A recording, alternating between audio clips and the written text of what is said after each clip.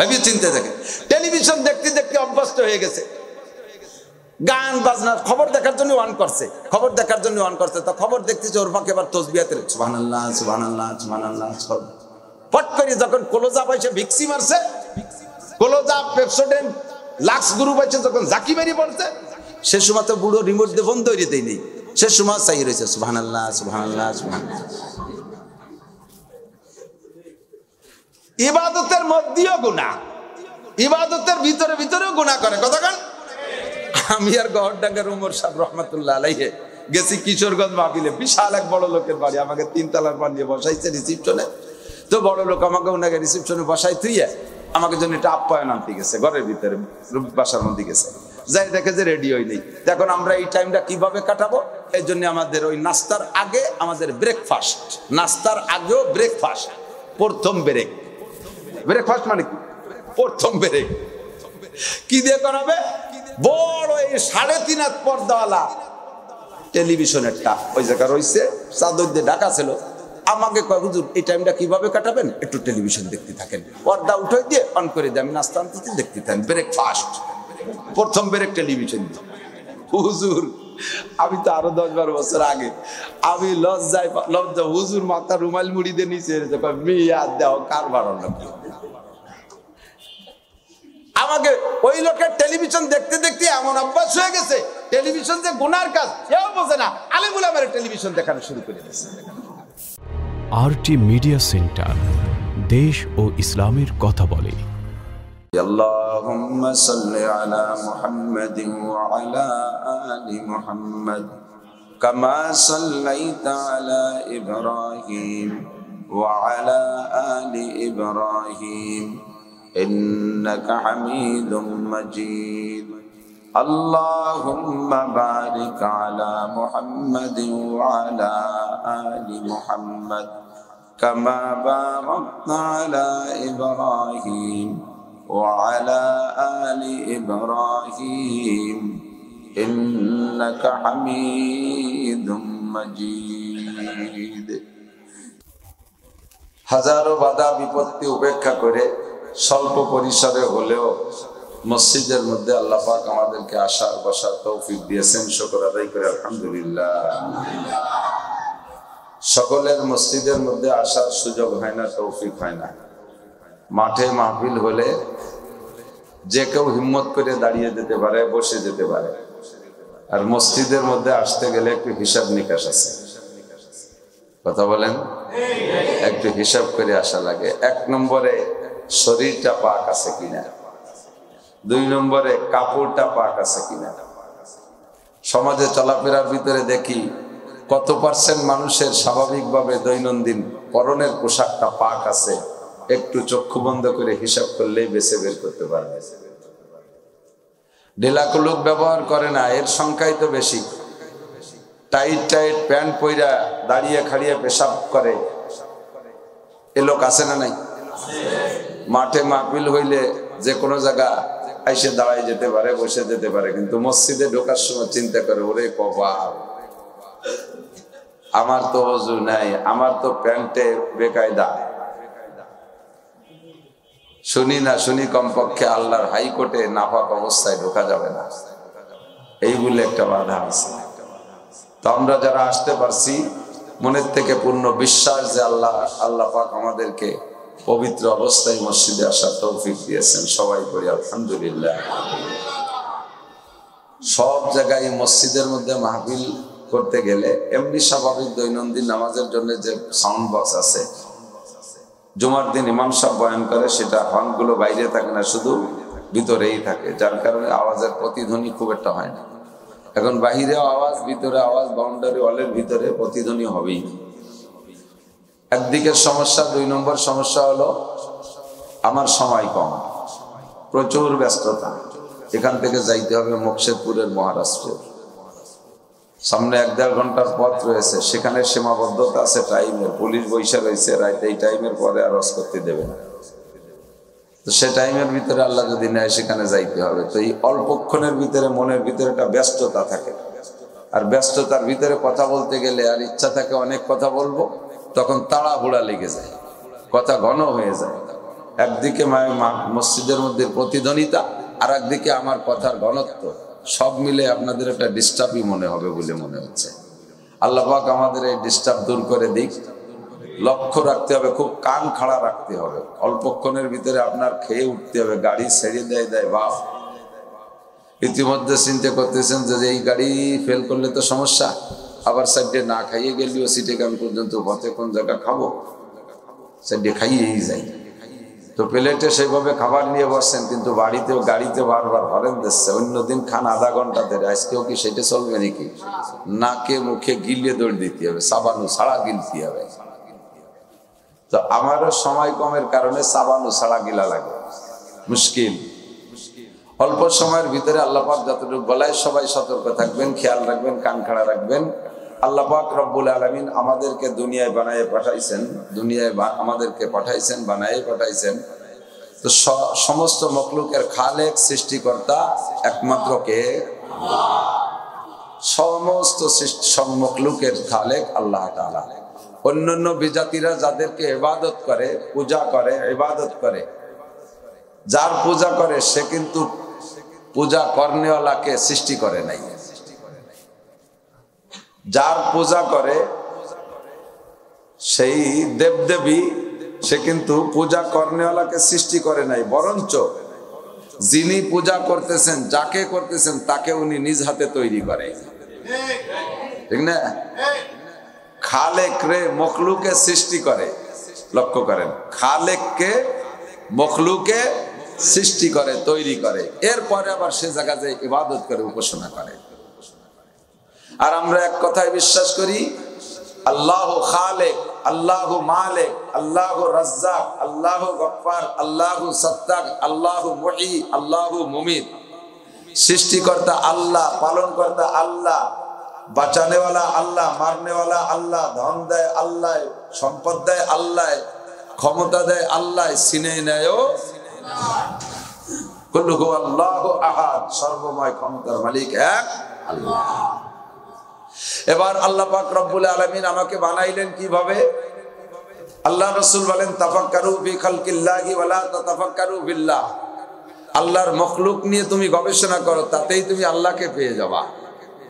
আল্লাহকে নিয়ে তোমার গবেষণার দরকার নাই, কারণ তোমার ছোট্ট ব্রেন, অল্প একটু ব্রেন, এই ব্রেন দিয়ে আল্লাহকে তুমি খুঁজে পাবা না। ব্রেন দিয়ে আল্লাহকে খুঁজতে গেলে, বুদ্ধি দিয়ে আল্লাহকে খুঁজতে গেলে, যুক্তি দিয়ে আল্লাহকে খুঁজতে গেলে, তোমার শিক্ষা দীক্ষা দিয়ে আল্লাহকে খুঁজতে গেলে ডাইরেক্ট আল্লাহরে তুমি পাবা না।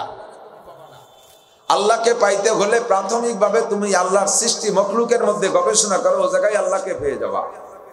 কথা বলেন? কত সুন্দর করে সৃষ্টি করেছেন আল্লাহ পাক রব্বুল আলামিন। বলেন, আমার সৃষ্টির ভিতরে কোনো ত্রুটি নাই, নিপুণ সৃষ্টি, কোনো জায়গা ত্রুটি খুঁজে পাবা না। সূরা মুলুকের মধ্যে আছে, তাবারাকাল্লাযী বিয়াদিহিল মুলকু ওয়া হুয়া আলা কুল্লি শাইইন কাদির, আল্লাযী খালাকাল মাউতা ওয়াল হায়াতা লিয়াবলুয়াকুম আইয়ুকুম আহসানু আমালা ওয়া হুয়াল আজিজুল গফুর, আল্লাযী খালাকা সাবআ সামাওয়াতিন তিবাকা মা তারা ফি খালকির রহমানি মিন তাফাউত ফারজি'ল বাসারা কাররাতাইন ইয়ানকালিব ইলাইকাল বাসার সুম্মা আরজি'ল বাসারা কাররাতাইন ইয়ানকালিব ইলাইকাল বাসারু খাসিআন ওয়া হুয়া হাসীর। আল্লাহু আকবার। দেখো আমি সাতটা আসমান কি সুন্দর বানাইছি, আমরা তো দূর যাইতে পারি না। জমিনের দিকে তাকাও, কত সুন্দর। মাটির দরকার আছে, বালির দরকার আছে, পানির দরকার আছে, পলি মাটির দরকার, তা বানাইছি। দোআঁশ মাটির দরকার, তা বানাইছি। এঁটেল মাটির দরকার, তা বানাইছি। নদ নদী খাল বিলের দরকার, তা বানাইছি। পাহাড় পর্বতের দরকার, তা বানাইছি। গাছপালার দরকার, তা বানাইছি। সবকিছু জমিনের মধ্যে আছে না নাই? ফারজিল বাসার, যাও তুমি সারাটা দুনিয়া ঘুরে আসো। হাল তারা মিন ফুতুর, পাইছো কোন জায়গা কোনো ত্রুটি? একবার ঘুরে আসলাম, আল্লাহ আমি তো সব জায়গা ভালো করে দেখতে পারিনি, আরেকটা বার কি সুযোগ দিব? আরেকটা বার গেলি বড় বাতাম নাকি কোনো জায়গা কিছু? এক গুল্লিতে তোমার কোনো ত্রুটি আমি পাই নাই। আল্লাহকে সুম্মারজিল বাসারা কাররাতাইন, তোরে সুযোগ দিছি, আরেকবার দৃষ্টি কর, দেখ কোথাও পাস নাকি। ইয়ানকালিব ইলাইকাল বাসারু খাসিআ ওয়া হুয়া হাসীর, তোর দৃষ্টি তোর দিকেই ফিরে চলে আসবে লজ্জিত হইয়া। অপমানিত হইয়া লজ্জিত হইয়া ফিরে চলে আসবি, কোন জায়গা কোনো ত্রুটি খুঁজে পাবি বলতে গেলে সারা রাত কেটে যাবে। কারণ এ ব্যাপারে আল্লাহ পাক নিজেই বলেন, ওয়া ইন তাউদ্দু নি'মাতাল্লাহি লা তুহসুহা। সারা দুনিয়ায় মানুষ ছাড়া আর যত যা কিছু বানাইছি সব কিছু মানুষের জন্য আমি নিয়ামত বানাইছি, সব মানুষের জন্য, ঠিক কিনা? সূর্য চন্দ্র গ্রহ নক্ষত্র যত সৃষ্টি আছে সব আল্লাহ আমাদের জন্য নিয়ামত বানাইছে। এবার নিয়ামতের সংখ্যা কত? আল্লাহ কয় ওয়া ইন তাউদ্দু নি'মাতাল্লাহি লা তুহসুহা। আমি তোমাদের জন্য এত নিয়ামত বানাইছি যা তোমরা সারা দুনিয়ার সমস্ত মানুষ ঐক্যবদ্ধ হইয়া চেষ্টা চালাইয়া আমার নিয়ামত রাজি গণনা করে শেষ করতে পারবা না। সারা জীবন ভরে সুবহানাল্লাহ কই এই শেষ করে দিলাম, একটু ভাবলাম না।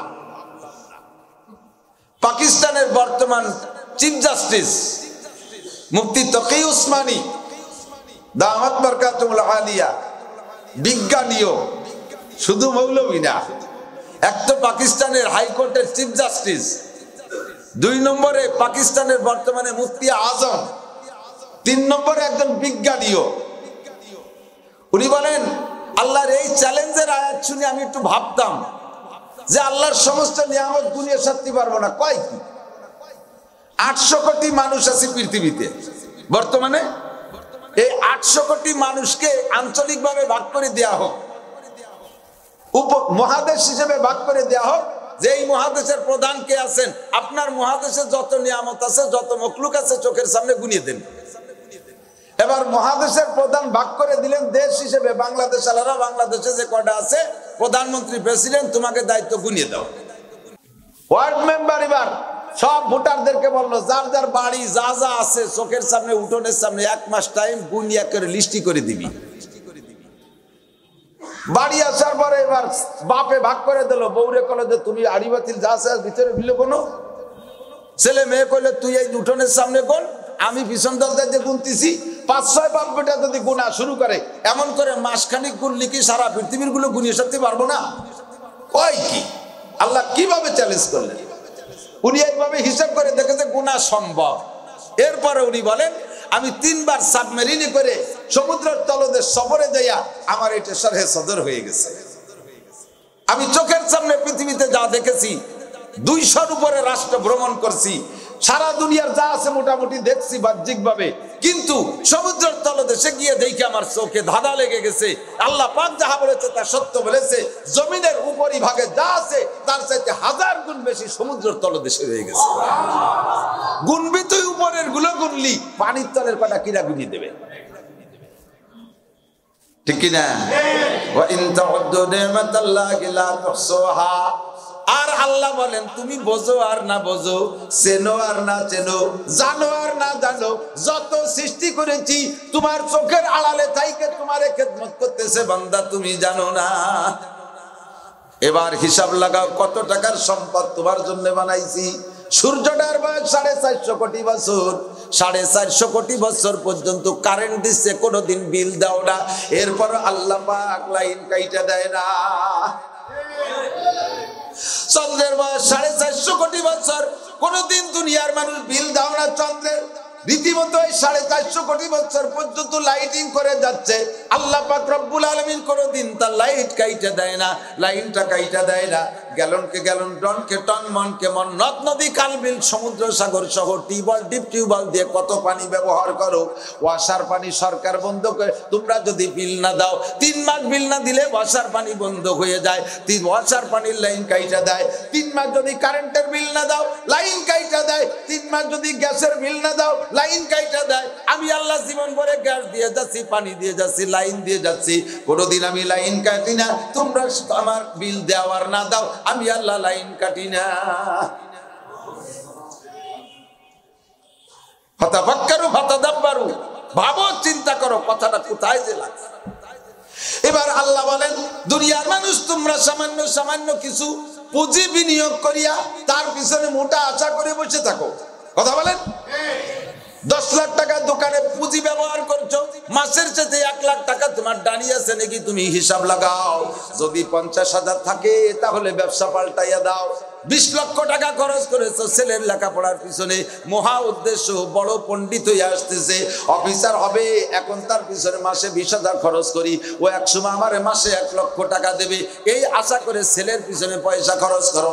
মাঠে 1 কেজি পাটের বীজ বুনই দাও, মনে মনে আশা যে 20 মণ পাট হবে। 1 কেজি পেঁয়াজের বীজ বুনই দাও 9,000 টাকা দিয়া, উদ্দেশ্য যে তোমার 60 মণ পেঁয়াজ আসবে। 1 মণ ধান বুনই দাও, মাঠে বিনিয়োগ করো 1 মণ ধান, আশা যে তোমার 100 মণ ধান আসবে। যেখানে যে বিনিয়োগ করো তার পিছনে তোমার মোটা আশা থাকে। আল্লাহ কয়, হে বান্দা, তোকে লালন পালন করার জন্য কোটি কোটি কোটি কোটি জীবন ভরে কোটি বলবি তাও বলা শেষ হবে না। এত টাকা তোর পিছনে আমি আল্লাহ তাআলা বিনিয়োগ করেছি, সর্বোপরি তোর বডি বানাইতে আমি কোটি কোটি টাকা খরচ করেছি। বিজ্ঞানীদের গবেষণা, বিজ্ঞানীরা বলেন একজন সুস্থ মানুষের মাথার মধ্যে, একজন সুস্থ মানুষের মাথার মধ্যে মগজ যে গিলু আছে, এই গিলুটুক, সুস্থ গিলুটুকের দাম কত? 500 পিস করে অঙ্গ প্রত্যঙ্গ কেনা বেচা করতে গেলে বিজ্ঞানীদের তৎকালীন দামের হিসাবে একজন সুস্থ মানুষের মাথার গিলুর দাম 40,000 কোটি টাকা। 40,000 কোটি টাকা। তাহলে 10-15 জনের মাথা বেচলি বাংলাদেশে 1 বছর চালানো যায়, ঠিক কিনা? যদি গিলুর দাম হয় 40,000 কোটি টাকা, তাহলে হার্ট আর লাংসের দাম কত? হার্ট লাংসের ডিউটি করে আমাকে আপনাকে বাঁচায় রাখে, শ্বাস নেয় আর ছাড়ে, অক্সিজেন নেয়, কার্বন ডাই অক্সাইড করে বেরিয়ে দেয়, এর মাধ্যমে আমি আপনি বেঁচে থাকি। হার্ট আর লাংসের ডিউটি যদি একবার ফেল করে দেয় তাহলে আমার আপনার মৃত্যু হয়ে যায়, আমি আপনি ডেথ হয়ে যায়। একবার যদি মরণ হয়ে যায়, সারা দুনিয়াকে 1000 বার বিক্রি করলে যেই টাকা হবে, ওই টাকা যদি মেডিকেল সায়েন্সের বিজ্ঞানীদেরকে দেওয়া হয়, মরা মানুষটারে বাঁচাইতে পারবে? কথা বলেন, পারবে? যদি টাকা দিয়ে বাঁচানো যাইতো তাহলে এবছর করোনার বছর বড় বড় শিল্পপতি, কোটিপতি, মন্ত্রীরা যারা মারা গেছে সব কয়েকজনকে আবার ফিরেই পাইতাম। গিলু আর মগজের দাম যদি হয় 40,000 কোটি টাকা, তাহলে তোমার হার্ট আর লাংসের দাম কত দিয়ে সারতে পারবা না। আল্লাহকে এমন করে পুরো বডির দিক লক্ষ্য কর, জন্মসূত্রে একটা আঙ্গুল না নিয়ে আসলে ওই আঙ্গুলটা কেউ সেট করতে পারে না, ওই আঙ্গুলটা কেউ পারে না। একটা পা না নিয়ে আসলে অমন একটা পা দিতে পারে না, একটা কিডনি না নিয়ে আসলে অমন একটা কিডনি দিতে পারে না। অঙ্গ প্রত্যঙ্গের কত দাম। আল্লাহকে আমি এত কিছু ভেতরে বানাইলাম, হে বান্দা আমার কি কোনো উদ্দেশ্য নাই? জি আল্লাহ, তোমার উদ্দেশ্য আছে, তাড়াতাড়ি বলো। ইশারা পর্যন্ত সময় কম, একটু তাড়াতাড়ি কর, তোমার উদ্দেশ্য কি? আল্লাহ কয়, আমা খালাকতুল জিন্না ওয়াল ইনসা ইল্লা লিয়াবুদুন। আর কিচ্ছু না, আর কিচ্ছু না। মা উরিদু মিনহুম মির রিজক ওয়া মা উরিদু আন ইউতিমুন। তোমরা এই কথা মনে করো না যে আমার বউ বাচ্চা নাই, আমার রান্নাঘর নাই, আমার বাবুর্চি নাই, আমারে কে রান্না করে দেবে? তোমরা একটু রান্না বান্না করে তবলিগির বড় বড় থাল ভরে মসজিদের দুয়ারে থুয়ে দেওয়া, আমি আল্লাহ তাআলা ডেলি 3 বেলা যে খাইয়ে আসবো, এজন্যই তোমাকে বানাইনি। মা উরিদু মিনহুম মির রিজক, আমার ছেলে মেয়ে নাই, কামাই রোজগার করার কেউ নাই, তোমরা তোমাদের বানাই ছাড়িয়ে দিছি, তোমরা বড় বড় ইনকাম করে আমার টাকা দিবা, সেই জন্যই তোমাদেরকে বানাইছি, আমি সেজন্য বানাই নাই। ওমা খলাকতুল জিন্না ওয়াল ইনসা, ভালো করে বুঝতে হবে, ওমা খলাকতুল জিন্না ওয়াল ইনসা ইল্লা লিয়াবুদুন। জিন আর ইনসান বাদে আর যা বানাইছি সবকিছু বানাইছি কুলিকালাকুম কুল্লু শাই, তোমাদের খেদমতের জন্য। আর জিন আর ইনসান দুইটা জাতিকে বানাইছি আমার খেদমতের জন্য। আমার খেদমত কি? আমার হাত পা চিবিয়ে দিবা, মাথায় তেল দিয়ে দিবা, আমার পানি খাওয়াবা, চা খাওয়াবা, এরকম কিচ্ছু না। আমার খেদমত হলো আমার ইবাদত, আমার গোলামি করতে হবে। 24 ঘন্টা আমার গোলামি, একটা মিনিটও ছাড়তে পারবা না। 24 ঘন্টা আমার ইবাদত করবা। আল্লাহ এই 24 ঘন্টা ইবাদত কতদিন করতে হবে? আল্লাহ তার টাইম পেয়ে দিয়েছে, 1 বছর না। আপনারা যদি একটু আগায় বসেন, মহব্বতের সাথে একটু আগায় বসেন, একরামের নিয়তে একটু মহব্বতের সাথে আগায় বসেন, যে দেখেন পিছনে কিভাবে ঘন হয়ে গাদায় গেছে, এরপরে গেট বন্ধ হয়ে গেছে। পিছনে যারা আছেন অনেকে ওয়াল পিছে পাইলে এলান দিয়ে বসে, আর কোনো মতেও উঠতে চায় না। মসজিদের মধ্যে এমনিতেই এলান দিয়ে বসা মাকরুহ, মসজিদের মধ্যে এলান দিয়ে বসা মাকরুহ। মসজিদের মধ্যে আঙ্গুল এভাবে তসবিক করে আঙ্গুল ঢুকে বসা মাকরু, কারণ মসজিদের মধ্যে আঙ্গুল চটকানো মাকরু তাহরিমি। এভাবে বসলে মনের অজান্তে একটা মোড় হয়ে যাবে, কটকট করে ফুটে যাবে আঙ্গুল চটকায় যাবে, তাতে মাকরু তাহরিমির গুনাহ হবে। এই জন্য শুরুতেই তুমি আঙ্গুল ঢুকে বসবা না। 2 নম্বরে ওয়ালের সাথে এলান দিয়ে বসলে ঘুম আসতে পারে। আর অজু ভাঙ্গার কারণ 7টা, জোরে বলেন কয়টা? 7টা। তার ভিতরে একটা কি, শীত কি কাঁধ বা কোনো কিছুতে ড্যাশ লাগাইয়া হেলান দিয়া নিদ্রা যাওয়া। ওর সাথে হেলান দিলেই ঘুম আসবে। পাশাপাশি এ জায়গা ঘুম আসার আর এক কারণ আছে। ঘুম আসে 1 নম্বরে মসজিদের মধ্যে ঘুম আসে সবচেয়ে বেশি। কথা কন? বুড়ো ঘরের মধ্যে শুয়ে রয়েছে, কম্বল 3টে গায়ে দিয়ে, তার উপরে ল্যাপ দিয়ে, আবার ফাঁসড়ের সাথে আগুন তা দিয়ে সেক দেয়। 2-3 জনে মাথায় তেল মালিশ করে দেয়, 2 জনে পা মেসেজ করে। এরপরও বুড়োর ঘুম আসে না। উঠবি এ পাশ ও পাশ ম্যাট্রিক পাশ এই পাশ করতে থাকে। ওই বুড়োরে মসজিদে এনে ইমাম সাহেবের সামনে বসায় দেবেন জুমার দিন। ইমাম সাহেব ওয়াজ করে আর বুড়ো ঘুমতি থাকে। ঘুম হয়ে নালাতি দাড়ি ভাইচিয়ে যায়, তাও হুশ নাই। শোয়াই দেবেন ঘরে নিয়ে, ঘুম হবে না। মসজিদে বাজবেন, ঘুম আসবে। কারণ কি? নাজালাত আলাইকুমুস সাকিনা। মসজিদে বসলে আসমান থেকে সাকিনা নাজিল হয়। কোন সুবহানাল্লাহ। এই সাকিনার কারণে ঘুম আসে। এবার এলান দিয়ে বসলেন, সকিনা নাজিল হলো, তাহলে ঘুম আসবে। ঘুম আসলে ওযু ভেঙে যাবে। কাজে ওর সাথে এলান দিয়ে বসাতে পারে। হেলান দিলে অলসতা আসে। আল্লাহ পাক হেফাজত করে, বলেন আমিন। আল্লাহ তাহলে ইবাদত কতদিন? আল্লাহ 1 চিল্লে দিয়ে ইবাদত করে আইছি, হবে না? আল্লাহ 3 চিল্লে দিয়ে আইছি, ইবাদতে হবে না? গত রমজানে রোজা রাখছি, এবারও কি রাখতে হবে? তাই আল্লাহ গতবার যাকাত দিছি, এবারও কি দিতে হবে? গত বছর ধরে নামাজ পড়ছি, এবারও কি ভর্তি হবে? কতদিন এরকম ভর্তি হবে? গ্রাম্য বাংলা এরকম আক্কা বাক্কা খাইয়ে পড়ে। কতদিন এরকম ইবাদত করতে হবে? আল্লাহ কয় ওয়াবুদ রাব্বাকা হাত্তা ইয়াতিয়াকাল ইয়াকিন। তোমার কোন জিনিসের পর ইয়াকিন নাই, একটা জিনিসের পর ইয়াকিন আছে। ওই ইয়াকিন আসার আগ পর্যন্ত ইবাদত করতে হবে। কোন তারপর ইয়াকিন নাই। কবর আযাব হবে কি হবে না সংশয়ের মধ্যে আছি। অনেকের ইমানের মধ্যে 2 নম্বরই 3 নম্বরই আছে। মরিয়ে যাব, দেন বিটিরা বেশি পায়। আকাম ফাজলামি বুঝলামি করে, বলবেন যে এ করিস কেন? মরলি টের পান। মরলি কি হবে? মরিয়ে গেলাম তো গেলাম, এই বলে একটা আক্কা বাক্কা খাইয়ে পড়ে। কবর আযাব মানতেও পারো না মানতে পারো, হাসর আছে মানতেও পারো না মানতে পারো, পুলসিরাত আছে মানতেও পারো না মানতে পারো, মিজান হবে কি হবে না জোরে বলেন। মিজান আছে মানতেও পারো না মানতে পারো, কিন্তু একটা জিনিস না মানে পারবা না, ওইটার প্রতি সকলের 100% ইয়াকিন। ওইটা শুধু মানুষের নয়, ওইটা শুধু মুসলমানের নয়, ওইটা মুসলমানের ইয়াকিন আছে। ওইটা শুধু মানুষের নয়, প্রাণী জগৎ সকলেরই ইয়াকিন আছে। সেই ইয়াকিনের নাম হলো মরণ। ঠিক কি ঠিক না? মরবেন কি মরবেন না? কবে মরবেন? আগামী বছর? হ্যাঁ, আজকে রাতে বাড়াতে পারবেন না, ফজরের আগে সব মরিয়ে সাফ হয়ে যাবেন। কেউ যদি কন যে আমি বাঁচবো আমি মরবো না, কয় তোরে মারবো মসজিদের মধ্যে, তোরে যেতে বেরিয়ে দেব না। এই মরা নিয়ে কোনো মাতুবাড়ি আছে?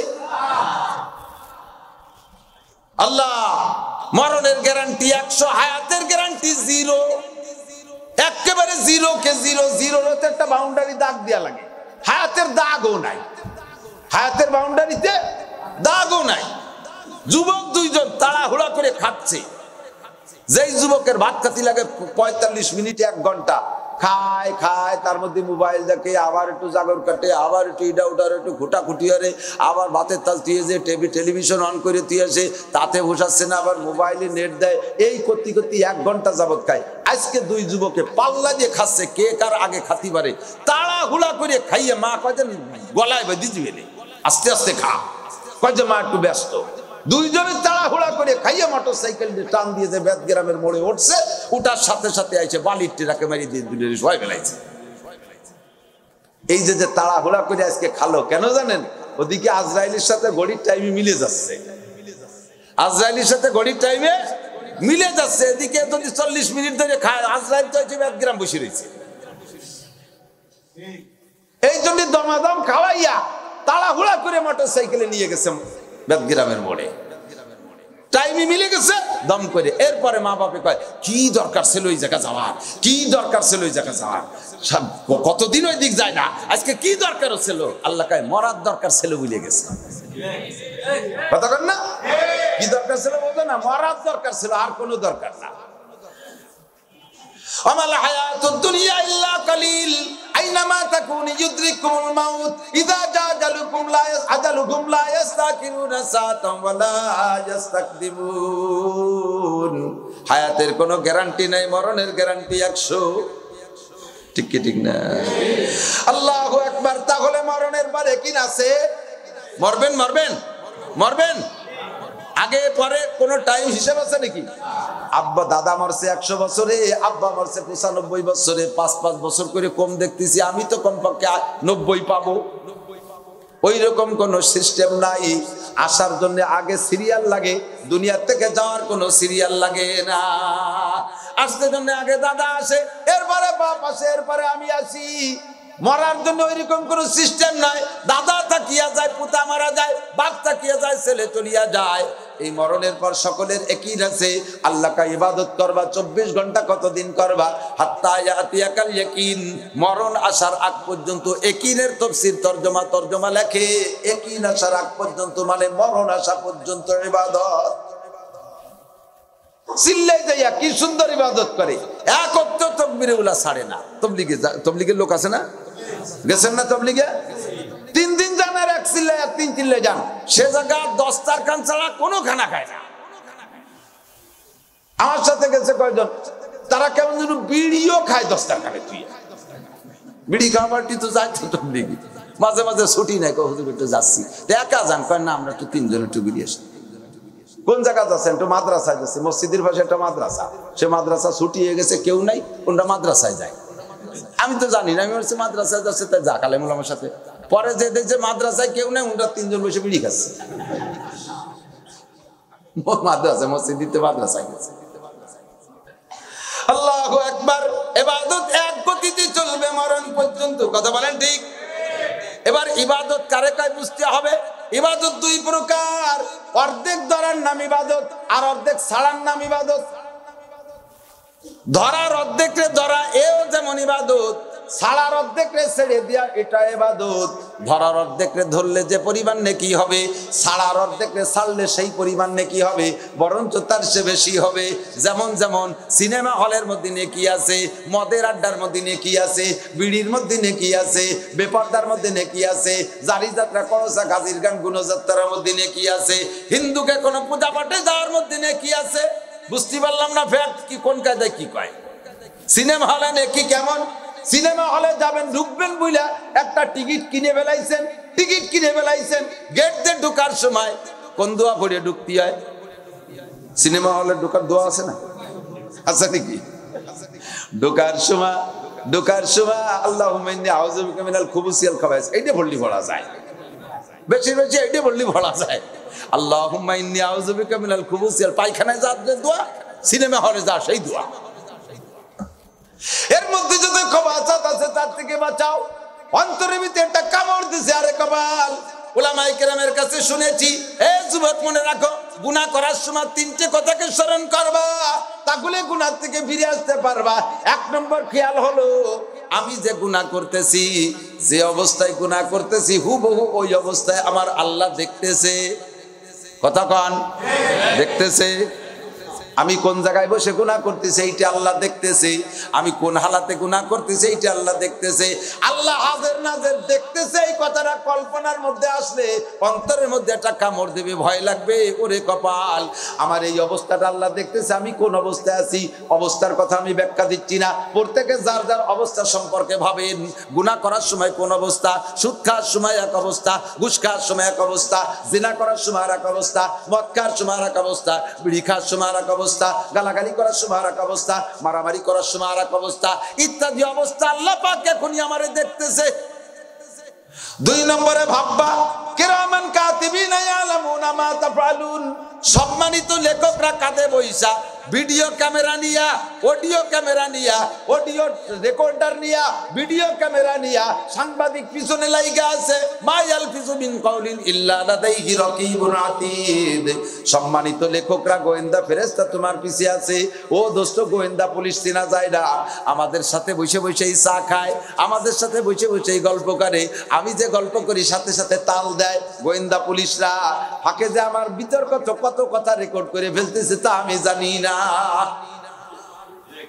সেম গোয়েন্দা ফেরেশতা আমার আপনার কাঁধে বইসা সবকিছু পর্যবেক্ষণ করতেছে, লিখতেছে, ভিডিও করতেছে। এই কথাটা যদি মনে করো তাহলে তোমার অন্তরের মধ্যে ভয় আসবে, আরে সর্বনাশ, আমার পিছনে তো ফেরেশতা লাইগে আছে ক্যামেরা নিয়া, আমি কি করে অন্যায় করি। 3 নম্বরের ভিতরে কল্পনা থাকবে কি, আমি যে অবস্থায় আছি এই অবস্থায় আমার আজরাইলের ঘড়ির টাইম মিলে যাচ্ছে নাকি তা আল্লাহ জানে। আমি যে গুনার হালাতে আছি এই অবস্থায় যদি আমার মৌতের সময় আইসা যায়, আমার ভিডিওটা হবে গুনার হালাতে মরণ। ভাবেন 5 সেকেন্ড ভাবেন কি কইছে। গুনাহ করার সময় আল্লাহ দেখে, গুনাহ করার অবস্থাটা ভিডিও হয়, আর সঙ্গে সঙ্গে আমার মরণ আইসে যাইতে পারে, জিনারত অবস্থায় মরণ আইসে যাইতে পারে, মদের বোতল হাতে অবস্থায় মরণ আইসে যাইতে পারে। আর আল্লাহ রাসূল বলেন তামুতুনা কামা তাহইয়াউন, যে অবস্থায় তোমার আপাতত জীবন ওই অবস্থায় তোমার মরণ হবে। অতহশারুনা কামা তামুতুন, আর যে চেহারায় মরবা ওই চেহারায় তোমার হাসর করা হবে।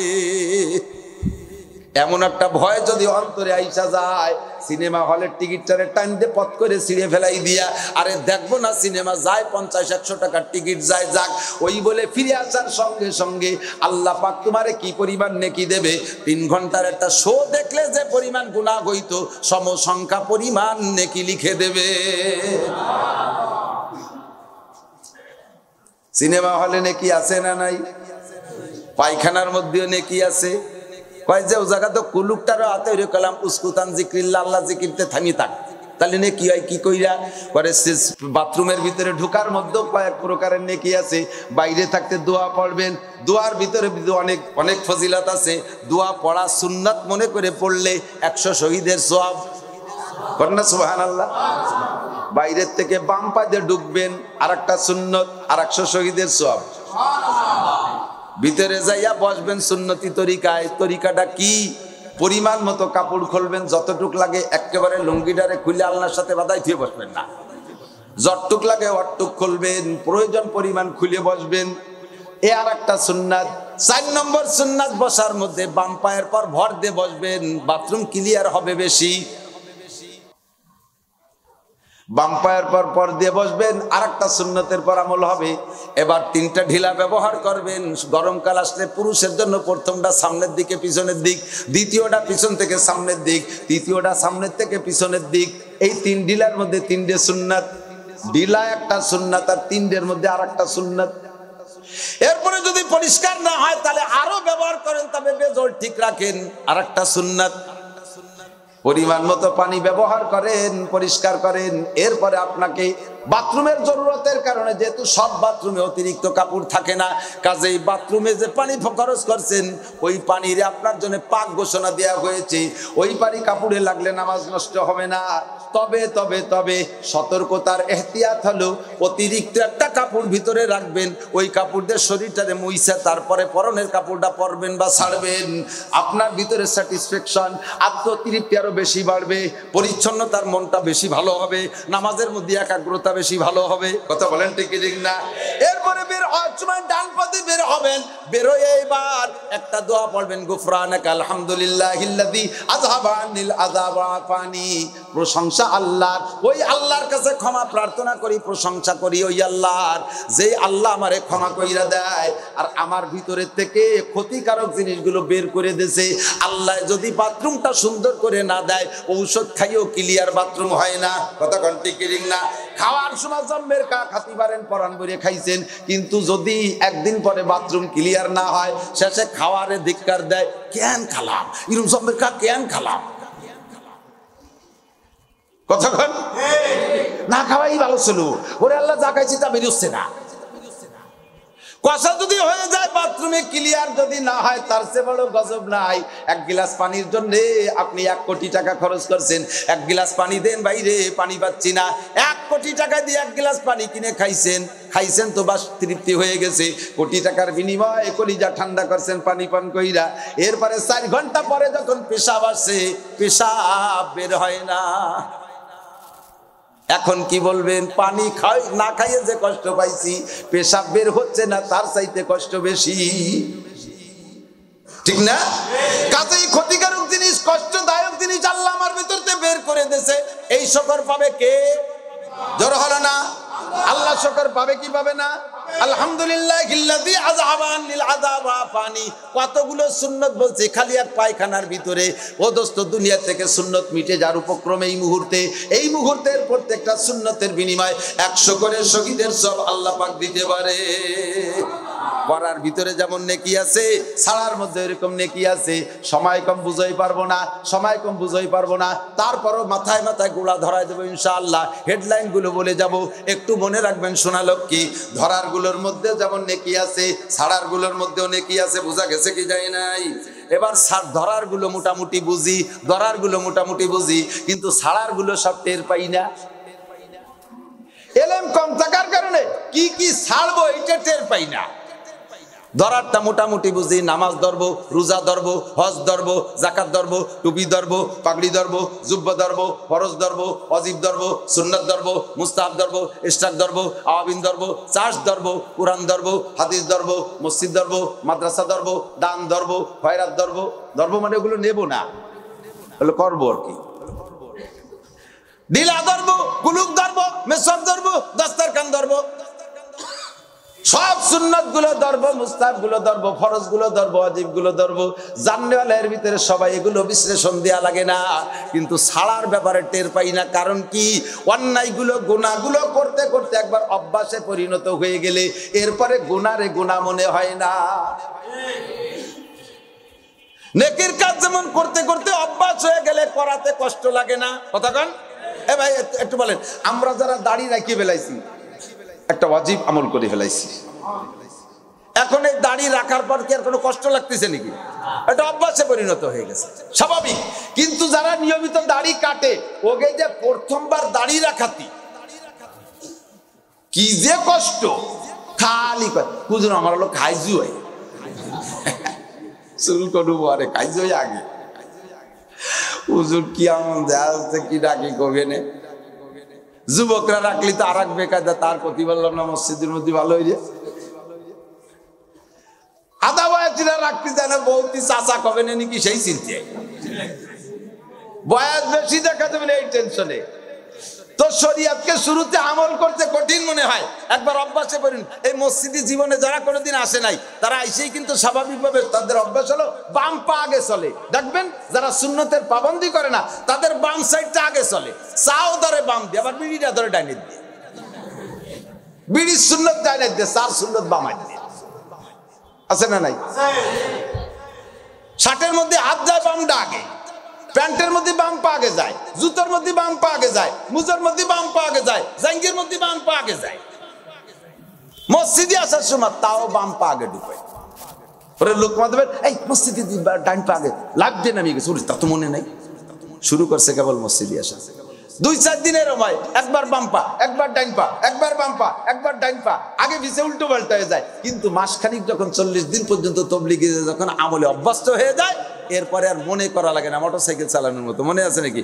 মোটরসাইকেল চালাতে গেলে পয়লা গিয়ার দিতে মনে চায় না, ক্লাস করতে মনে চায় না, ব্রেক করতে মনে চায় না, রাস্তার মাঝখানে এসে কি এর টের পায় না, এরপরে এই মাত্র পরিবহনে মারি দেয়,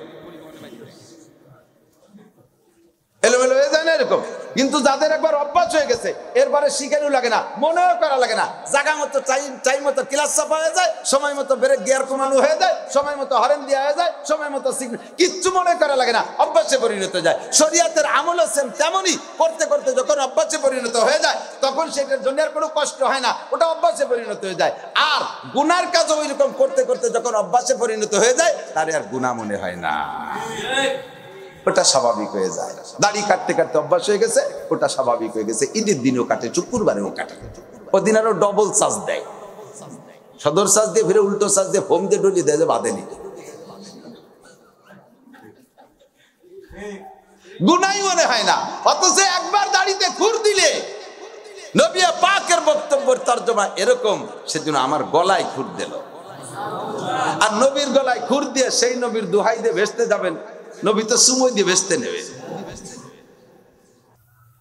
ভাবি চিন্তা থাকে, টেলিভিশন দেখতে দেখতে অভ্যস্ত হয়ে গেছে, গান বাজনা খবর দেখার জন্য অন করছে, খবর দেখার জন্য অন করছে, তো খবর দেখতেছে ওর ফাঁকে এবার তসবিহাতের সুবহানাল্লাহ সুবহানাল্লাহ সুবহানাল্লাহ। পট করে যখন ক্লোজআপ হয়েছে ভিক্সি মারছে, ক্লোজআপ পেপসোডেন্ট লাক্স গ্রুপ হয়েছে যখন জাকি মেরি পড়ছে, সে সময় তো বুড়ো রিমোট দিয়ে ফোন তৈরি দেয়নি, সে সময় চাই রয়েছে সুবহানাল্লাহ সুবহানাল্লাহ সুবহানাল্লাহ। ইবাদতের মধ্যেও গুনাহ, ইবাদতের ভিতরে ভিতরেও গুনাহ করে কতক্ষণ। আমি আর গহরডাঙ্গার উমর সাহেব রহমাতুল্লাহ আলাইহি গেছি কিশোরগঞ্জ মাহফিলে, বিশাল এক বড় লোকের বাড়ি, আমাকে 3 তলার বানিয়ে বসাইছে রিসিপশনে। তো বড় লোক আমাকে ওনাকে রিসিপশনে বসাই থুইয়ে আমাকে জন্য একটা আপ্যায়ন আনতে গেছে, ঘরের ভিতরে বাসার মধ্যে গেছে, যাই দেখে যে রেডি হই নেই। এখন আমরা এই টাইমটা কিভাবে কাটাবো, এই জন্য আমাদের ওই নাস্তার আগে আমাদের ব্রেকফাস্ট, নাস্তার আগেও ব্রেকফাস্ট, প্রথম ব্রেক। ব্রেকফাস্ট মানে কি? প্রথম ব্রেক কি দিয়ে করাবে?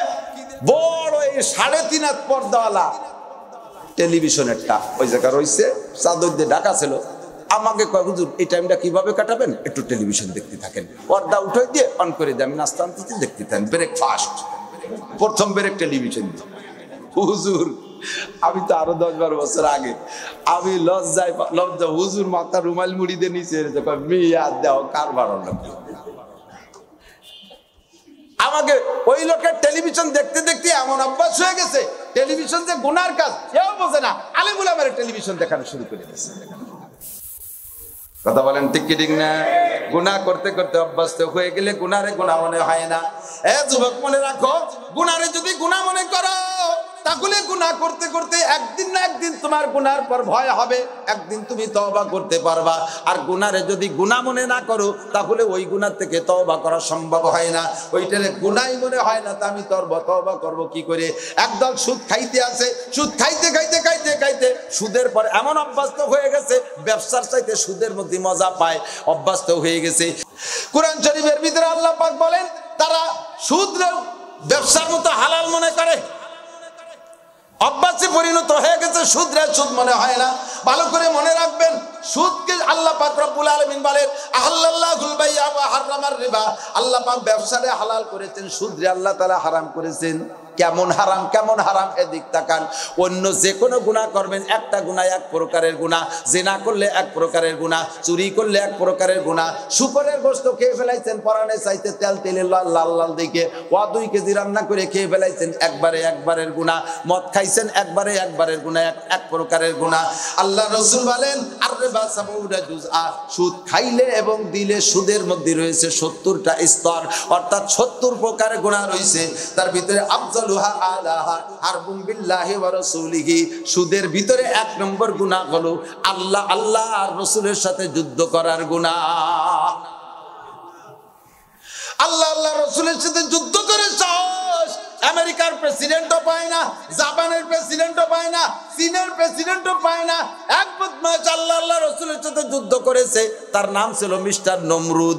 আল্লাহ তারে এমন দুলাই দিয়েছে, খোলা ভাষা দিয়ে কিচ্ছা সবার জানা আছে। আল্লাহর সাথে যুদ্ধ করে কেউ টিকতে পারে না। 1 নম্বরে হারবুন বিল্লাহি ওয়া রাসূলিহি। কোরআনের ভিতরে আল্লাহ পাক বলেন ওয়াদারু মা বাকিয়া মিনার রিবা ইন কুনতুম মুমিনিন, যদি তুমি ঈমানদার হও, এদিক যদি তুমি ঈমানদার হও, ইন কুনতুম মুমিনিন, উলামায়ে কেরাম সাক্ষী। এসে যে আমার সে বয়সে কম হইলেও যারা বসে আছে উলামায়ে কেরাম, আমার এই আলিফ বা থেকে ইয়ে পর্যন্ত পড়াইতে পারে, এত বড় যোগ্য আলেম। তরজমা ভুল বললে আল্লাহর ঘরের মধ্যে বসে আমিও বিপদে পড়ে যাব। আল্লাহ কয় ওয়াদারু মা বাকিয়া মিনার রিবা, এই সুদে কারবার যারা করো, বিভিন্ন প্রসেসে সুদে লেনদেন করতেছো, সুদ খাচ্ছ বা দিচ্ছ, সামান্য কারণ দেখায় সুদে কারবার করতেছো, ভালো করে মনে রাখো, জারু আজই ছেড়ে দাও ইন কুনতুম মুমিনিন, যদি তুমি ঈমানদার হও, যদি তুমি ঈমানদার হও তাহলে ছেড়ে দাও, যদি তুমি ঈমানদার হও। ফাইল্লাম তাফালু, যদি এই কাজ না করো, অর্থাৎ সুদে কারবার না ছাড়ো, তাহলে তুমি ঈমানদারের খাতা থেকে নাম কেটে যাবে। ফাইল্লাম তাফআলু, তখন তুমি ইমানদারের খাতায় থাকবে না, তুমি চলে যাবে কাফের মুশরিকের খাতায়, তোমার নাম যাবে। আর কাফের মুশরিকের খাতায় নাম গেলে কি হবে? আল্লাহ কয় ফাযানু বিহারবিন মিনাল্লাহি ওয়া রাসূলিহি, তুই রেডি হ, তুই রেডি হ, তোর সাথে আল্লাহ আল্লাহর রাসূল যুদ্ধ করবে, আল্লাহ যুদ্ধ করবে, রাসূলও যুদ্ধ করবে। রাসূল তো চলে গেছেন আমাদের জিম্মায়, উলামায়ে কিরামের জিম্মায় এই যুদ্ধের দায়িত্ব দিয়া, আর আল্লাহ কি আছে না চলে গেছে? জোর হলো না? আল্লাহ যুদ্ধ করবে। সুদ করার সাথে কিভাবে করবে? সুদের টাকা আইনে তাদের দোকানের পুঁজি বাড়ায়া বিশাল কোটিপতি দোকানদার হয়ে গেছি। হঠাৎ করে একদিন কারেন্টে নেগেটিভ পজিটিভ এক হইয়া জ্বলে যাবে, কারেন্টে পুড়ে যাবে তোর দোকান, আগুন লাইগা যাবে, তোর সাথে আরো আশেপাশে 10, 20, 50 দোকান পুড়ে সাফ হয়ে যাবে। আল্লাহ যুদ্ধ করে এইভাবে। মোটা টাকা কামাই করবি, অপারেশনে আল্লাহ তাআলা কেড়ে নিয়ে যাবে। মোটা টাকা কামাই করবি, কয় টাকা কামাই করছিস? চিকিৎসার জন্য যাবি, সিঙ্গাপুর যাবি, চেন্নাই যাবি, ভারত যাবি, লন্ডন যাবি, মালয়েশিয়া যাবি, সিঙ্গাপুর যাবি, দেশকে দেশ ঘুরে ঘুরে পয়সা নষ্ট করবি। এগুলো সবই আল্লাহর যুদ্ধ। এরপরে নবী বলেন, এই সুদখোর মনে রাখো, 70 প্রকারের গুনার 1 নম্বর আল্লাহ আল্লাহ রাসূলের সাথে যুদ্ধ করা। আর একে একে কমতে আইসা 70 নম্বরের ছোট গুনাহ, 70 সিরিয়ালে যেই গুনাহটা সবচেয়ে ছোট, ওই সিরিয়ালের ভিতরে তন্মধ্যে 70 নম্বরের ছোট গুনাহ হলো আপন মায়ের সাথে অপকর্ম করা।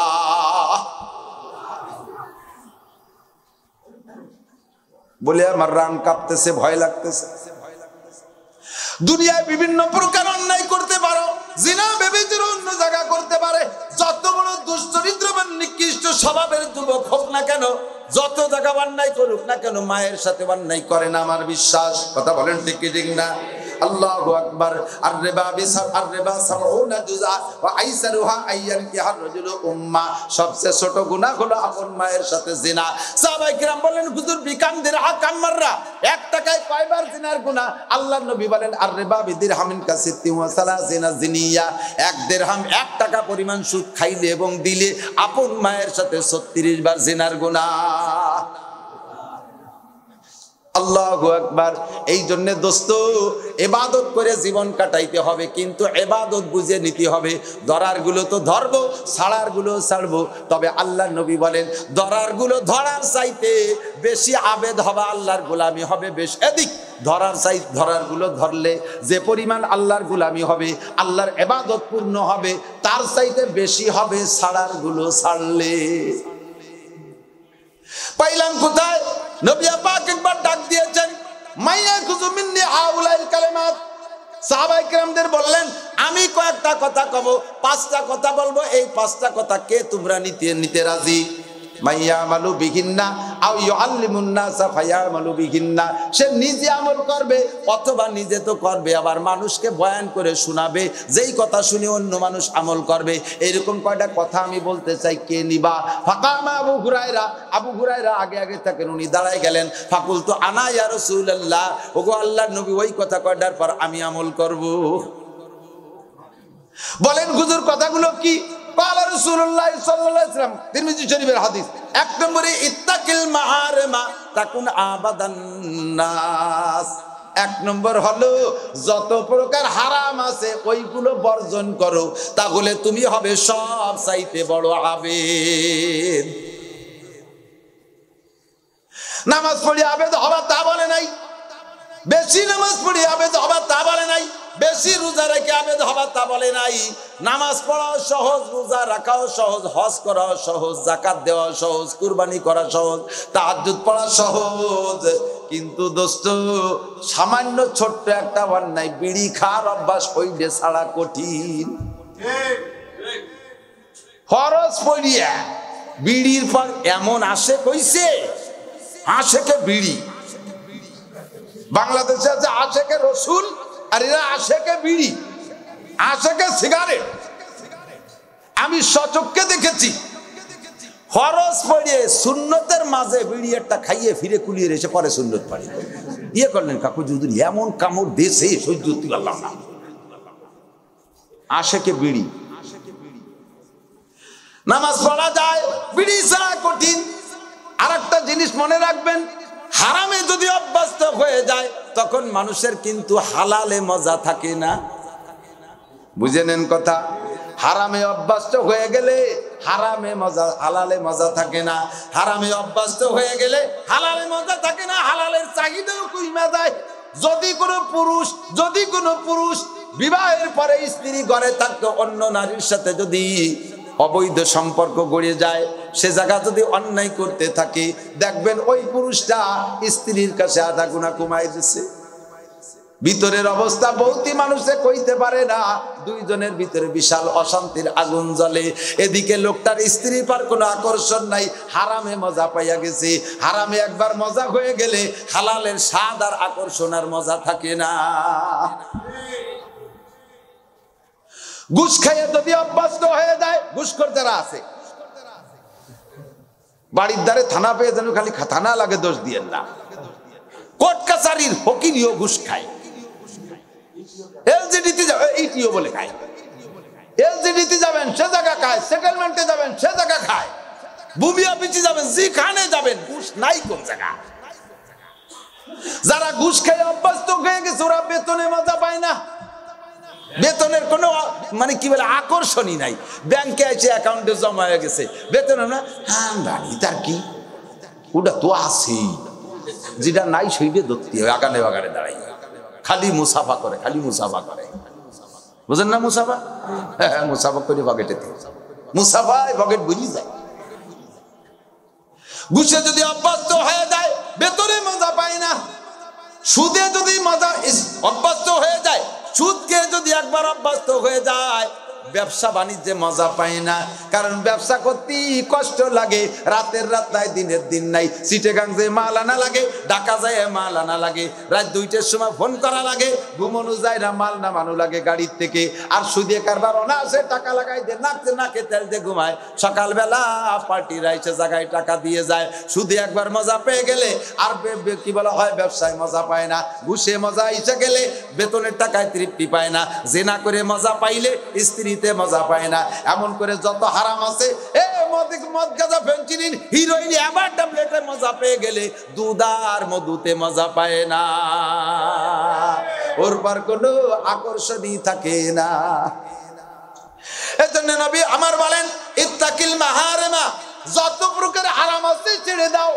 তাকুন আবাদান নাস, তাহলে গোটা মানব জাতির মধ্যে তুমি হইবা সব চাইতে বড় আবেদ।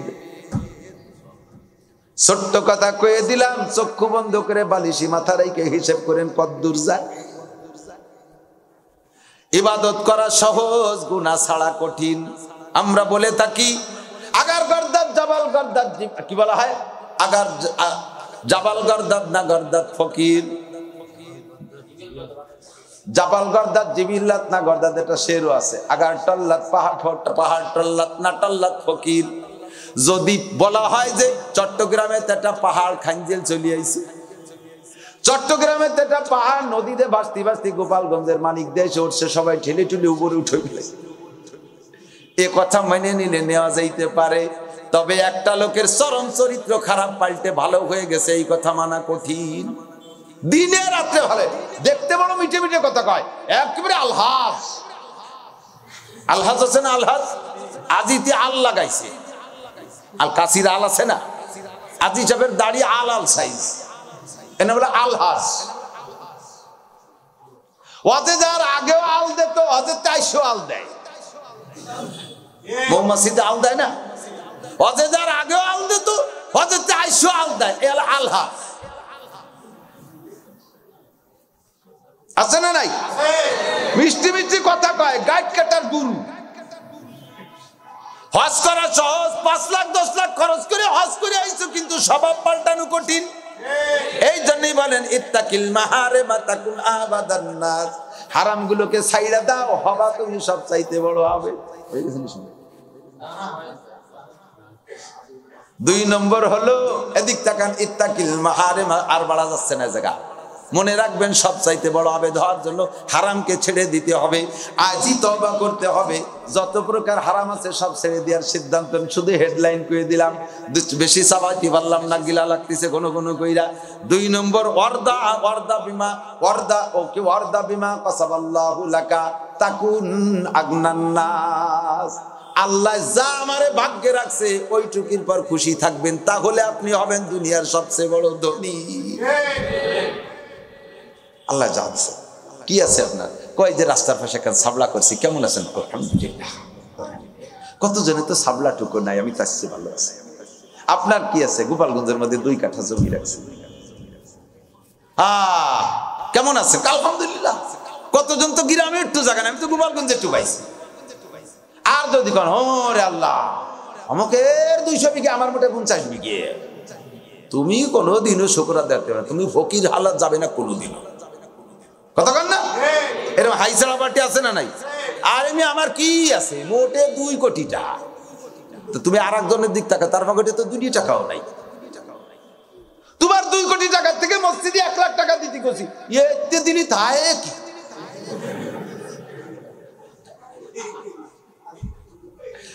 তোর 2 কোটিতে 1 লাখ দিলি তাই কি?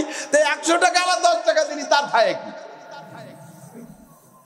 না কে পর্দা বিমা কসমাল্লাহ গুলাকে তাকুন আগনান নাস, যা আল্লাহ দিয়েছে কমপক্ষে আমার 4টে হাত পা ভালো আছে, 2টে চোখ ভালো আছে, কান ভালো আছে, আমার জিহ্বাটা ভালো আছে, নাক দিয়ে শ্বাস প্রশ্বাস চলে, বডিটা আমার ভালো আছে, আমি কিসের বেঁচে খাইতে পারবো, আমি বড় ধনী। আর যদি খালি উপরের দিকে তাকাও, কোনোদিন তোমার ফকিরি স্বভাব যাবে না। আমার কি আছে, আমি মোটে একটা বাংলাদেশের মালিক, আমি মোটে একটা বাংলাদেশ। হাদিসে আছে আল্লাহ নবী বলেন, মানুষ দুনিয়ায় যদি উপর দিক তাকায় যে আমার চেয়ে বড় আরো মানুষ আছে, তাহলে ওই লোকটারে একটা দুনিয়ারও যদি মালিক বানায় দেওয়া হয়, তারপরে বলবেন যে কেমন আছেন, না মোটে একটা দুনিয়ার মালিক। আর একটা দুনিয়া না হলেও সম্পত্তি হলো। কতক্ষণ ব্যাংক চালাইয়া 100 টাকা কামাই করছে, তার কাছে মসজিদি মাহফিলের জন্য চাবেন, দেখবেন 10 টাকা বের করে দিচ্ছে। ও দেশে কয় ভাগের কয় ভাগ? 10 ভাগের। কোটি টাকা পুঁজি নিয়ে দোকানে বসে আছে, তার কাছে যাবেন, সেও দেয় 10 টাকা। কিরা বেশি দেশে? কোটি টাকা নিয়ে পুঁজি নিয়ে বসে আছে, সে দেশে 100 টাকা, ব্যানালা দেশে 10 টাকা। কে বেশি দেশে? কে বেশি দেশে? ব্যানালা বেশি। ও দেশে 10%, আর তোমার 1 কোটি টাকাতে দেশে 100 টাকা, তোমার তো পার্সেন্টেই আসে না। পয়েন্টের ওই দ্বারে লিখতে হয়, পয়েন্টের পরে পয়েন্ট, তারপরে পয়েন্ট, তারপরে যায় 0। 5টা-6টা পয়েন্ট দেওয়ার পরে 0। 1 কোটি টাকাতে 100 টাকা দিন, কি আছে 1 কোটি টাকাতে কি দেয়? কোনো দিনও তুমি ধনী হতে পারবে না। যে হালাতে আছি আলহামদুলিল্লাহ। আপনারা সবাই কেমন আছেন? খেয়ে দিয়ে ভালো আছেন? আলহামদুলিল্লাহ। তাকুন আগনান নাস, তাহলে আপনি বড় লোক। নিচের দিক তাকাইলে আপনি বড় লোক, উপর দিক তাকাইলে আপনি ফকির। উপর দিক দুনিয়ার ব্যাপারে উপরের দিক তাকানো যাবে না, দুনিয়ার ব্যাপারে তাকাইতে হবে নিচের দিক। আমার সে গরিব মানুষ আছে। আর দিনের ব্যাপারে তাকাইতে হবে উপরের দিক। আপনি কেমন ইবাদত করেন? যথেষ্ট হুজুর, যথেষ্ট। কি করেন? শুক্রবারে জুমুর নামাজ পড়ি, 2টে ঈদের নামাজ পড়ি, সবে বরাতে মিলাদ দেই, সবে কদরে 1 রাত জিলাপি কিনে দিয়ে আসি, ওদিন আর মসজিদে যেতে পারি না। আর বছরে আব্বা আমার জন্য একটা গরু জবাই দিয়ে খাওয়াই দিই, যথেষ্ট, এনাফ। ইংরেজিতে মশলা খাই, এনাফ। তুমি কোনোদিনও 5 ওয়াক্ত নামাজি হতে পারবা না। ওই সময় তুমি তাকাবা কোন দিক? ও কপাল, আমার পাশের দোকানদার আজান খুলে শাটারটা নিয়ে দে মসজিদে চলিয়া যায়। তার বাড়ি আর আমার বাড়ি রাত এক জায়গায়, রাত 3টের পরে তার ঘরের মধ্যে থেকে জিকির আসে, লা ইলাহা ইল্লাল্লাহ, লা ইলাহা ইল্লাল্লাহ। তুমি সেই সময় নাকে তেল দিয়ে ঘুমাও, সকাল 8টা পর্যন্ত কম্বলের নিচে ঘুমায় থাকো। আর পাশের বাড়ির দোকানদার তোমার চাইতে বড় ব্যবসায়ী, সে রাত 3টের সময় উঠে জিকির করে। ওই দিক যদি তাকাও, তাহলে তুমি আবেদ হইতে পারবা, ঠিক না? অর্ধ বিমা কাসাবাল্লাহ গুলাকে তাকুন আগনান নাস। 2 নম্বর। 3 নম্বর, ওয়া আহসিন ইলা জারিকা তাকুন মুমিনান। পাক্কা মুমিন যদি হইতে চাও, তাহলে প্রতিবেশীর সাথে সদ্ব্যবহার করো। দালান বানাতে যাচ্ছ, পাশের বাড়ি আল্লাহ দিক খেয়াল রাখতে হবে যে ওরটা ছোট দালান, আমারটা বড় দালান। আমারটা এই কায়দায় বানালি পারা, ওরটায় বাতাস লাগবে না, আলো যাবে না। খেয়াল করে ছোট দালানে থাকেন, তার চেয়ে বড় বানায়েন না। এমন ভাবে রাস্তা বানাইছেন, ঘর বাড়ি বানাইছেন, রাস্তা দেন নাই, তার বাড়ি যাইতে দেন নাই। আবার তাহাজ্জুদ পড়েন আর রুকুর জিকির করেন। গাছ লাগাইছেন নিজের জায়গায়, গাছটার মাথা কাট করে দিয়েছেন পাশের বাড়ির দিকে। ওই বাড়ির পর বিশাল গাছ দাঁড়াই গেছে, আপনার চাইতে তারা সামাজিকভাবে দুর্বল, তারা কইতেছে কাকা একখান ডাল কাটি দিন আমাকে, এই পোলাপানের খেতা কাপড় শীতকালে শুয়োতে পারতেছি না, হয়তো ডালে কোপ দিবি তোর ডেনা কাটি ফেলাই দিবি। আছে না এরকম বাহাদুর? তুমি আবার তাহাজ্জুদ পড়ো, তুমি 3 সিল্লে দাও, তুই নদীর কিনারে সিল্লে বেড়ালিও কাজ হবে না। সূরা আগে প্রতিবেশীরে শান্তি দে, আসছিন ইলা জারিকা তাকুন মুমিনান, মুমিন হতে চাইলে প্রতিবেশীর দিক লক্ষ্য কর। আরো অনেক কথা সময় নাই, সাবাতি পারতেছি না ভালো ইয়া। মাঝে মাঝে দেখি প্রতিবেশী কারা, এই শহর অঞ্চলে কথাটা আমার মনে চাইতেছে বলবো, বাড়ি বাড়ি প্রায় ভালো ভালো ফ্যামিলিতে কাজের মেয়ে আছে, ছোট ছোট মেয়ে আছে। এই মেয়েগুলো আপনার প্রতিবেশী কিনা? আপনার ফ্যামিলির সদস্য, প্রতিবেশী। প্রতিবেশী বলতে খালি বসবাসের দিক দিয়ে না, ফ্যামিলির সদস্য।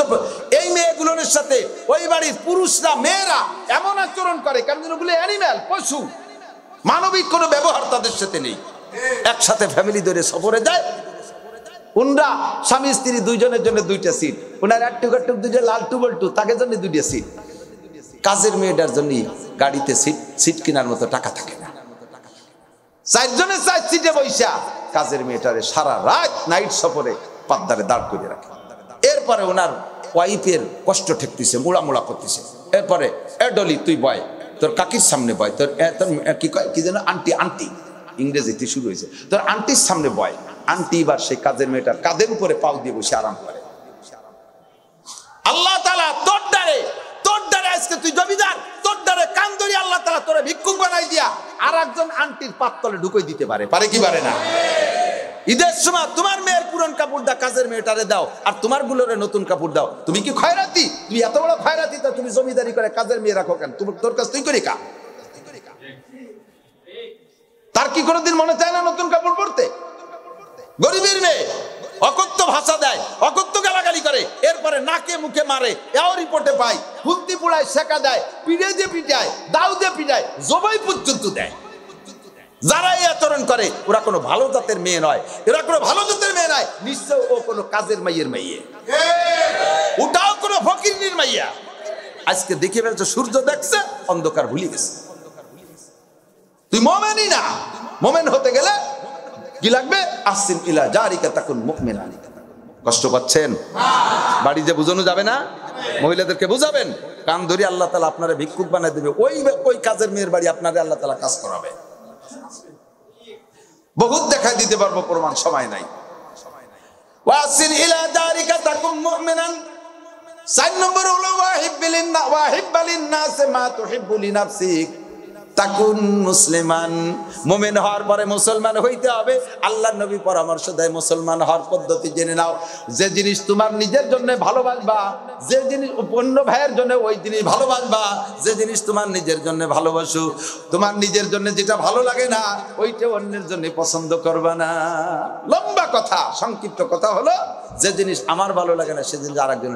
একখান বিস্কুট কামড় দিয়ে ভালো লাগে না, এ নান্টু খা। সুরা তোর ভালো লাগে না, নান্টু খাই কি? নান্টু বস আমি ভাবতেছি না, তুই খা। তোর গলার মধ্যে গিয়ে লাশের বাচ্চার মতো সাবাইশ নিয়ে খুব ফাইলে বাংলা আওয়াজ না করলে মজা পাইছে। কষ্ট হচ্ছে নাকি? এরকম আছে না নাই? কাপড় আমার পছন্দ হয়নি, ওটা দিয়ে দিচ্ছে। সিদ্দিকা আয়েশা রাদিয়াল্লাহু তাআলা আনহার কাছে ফকির আইছে, ঘরেতে ছিঁড়া কাপড় দিয়েছে, নতুন কাপড় ঘরে থাকতে। নবী বলতেছেন ওয়াহিব্বালিন নাস মা তুহিব্বু লিনাফসিক। আয়েশা, অন্যের জন্য ওইটা ভালোবাসো যেটা তোমার জন্য ভালোবাসো। তোমার ঘরে ভালোটা থাকতে আল্লাহ নিজেই কইতে লান তানালুল বিররা হাত্তা তুনফিকু মিম্মা তুহিব্বুন।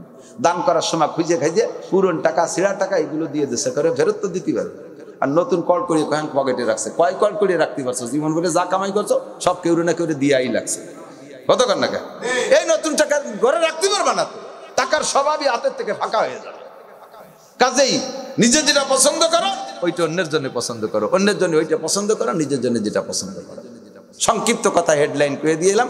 রাতে শুয়ে সেই কথাগুলোর সাবাইয়ের নিজেরা ওই খাওয়ার সময় তো খায় গরুতি, পরে সময় ব্যস্ততার সাথে ভালো রে ফেসে খাতে পারে না, সময় ভালো শুয়ে শুয়ে পেটেতে বার হয়ে জাগর কাটিয়ে সাবাই পেঁচে। সময় বললাম না, আপনারা কথাগুলো পেটে নিয়ে যান, রাত্রে শুয়ে তো জাগর কাটেন। 5 নম্বরে আল্লাহ নবী বলেন, 5টা কথা মনে আছে নাকি? 5 কথা। 5 নম্বর কথা হলো ওয়ালা তুকসিরুজ যিহকা ফাইন্না যিহকা তুমিতুল কলব। হাসপা কম কানবা বেশি, হাসপা কম কানবা বেশি। আমার বাচনভঙ্গি আমি নিজেই বড় লজ্জিত, আমার কথায় মানুষ হাসে বেশি, আমি লজ্জিত। কালকে রাত্রে হাদিস খান দেখে আমার ভিতরে কাঁপকাঁপি শুরু হয়ে গেছে।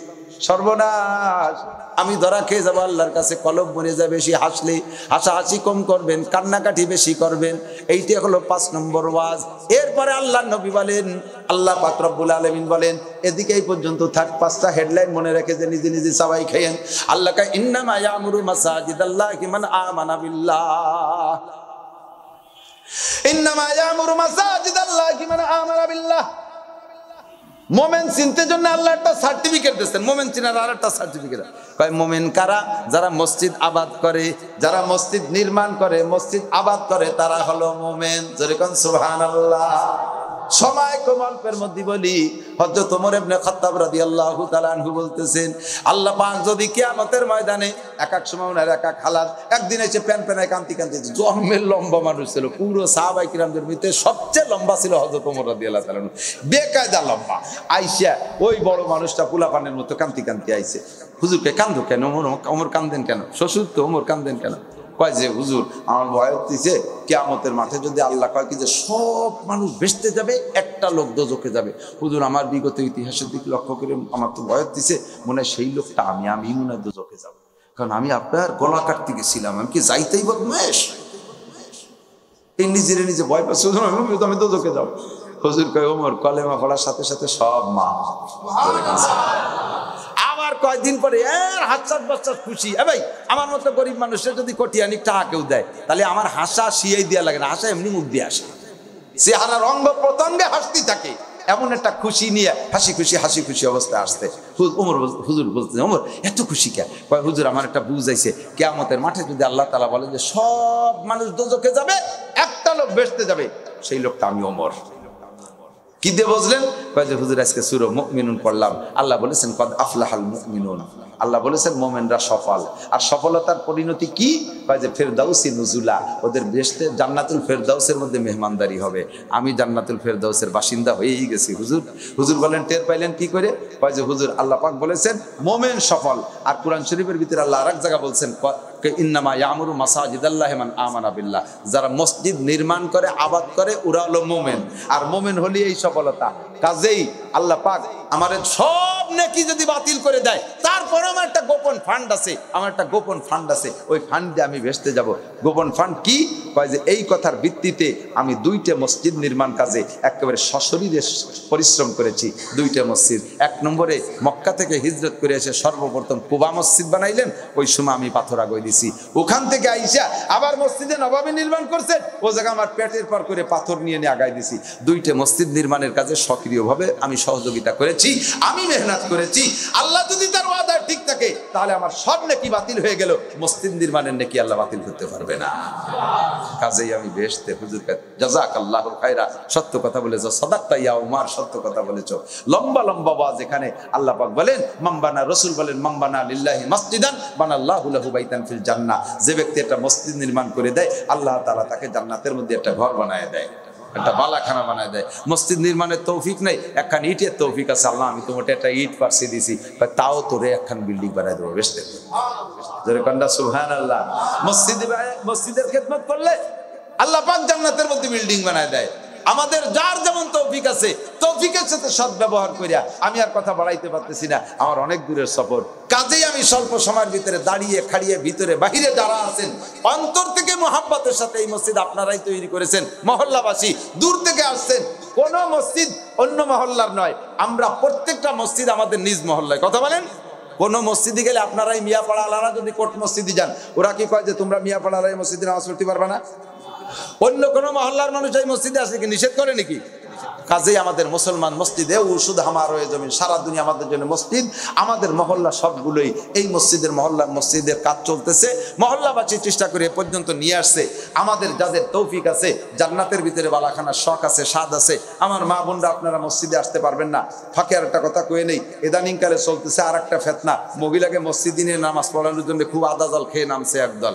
মহিলারা মসজিদে যাবে, জুমার নামাজ পড়বে, এটা করবে ওটা করবে, বেকায়দা পাল্টি। এগুলো মসজিদ মহিলাদেরকে বেইজ্জতি করার জন্য এই আন্দোলন শুরু করছে। মহিলাদেরকে দিয়ে মসজিদে নাপাক করার আন্দোলন চলতেছে। আমার মা বোনরা সাবধান, আল্লাহ যদি তৌফিক দেয় ফিরে আর একদিন এই বিষয়ে কথা বলবো। তো মসজিদে আসবেন না আপনারা মসজিদে না এসেও মসজিদে আসার পরিমাণ সওয়াব যদি ঘরে বসে পায়, তাহলে কষ্ট করে মসজিদে আসার দরকার আছে নাকি? আমরা বেটারা আমরা দোকানে ঘরে নামাজ পড়লে সওয়াব পাই না, কাজে আমাকে মসজিদে আসা লাগে। আর মহিলারা ঘরে বসে নামাজ পড়লেও মসজিদে নামাজ পড়া পরিমাণ সওয়াব পাবে, বরঞ্চ ৫-৬ গুণ বেশি পাবে। সুবহানাল্লাহ।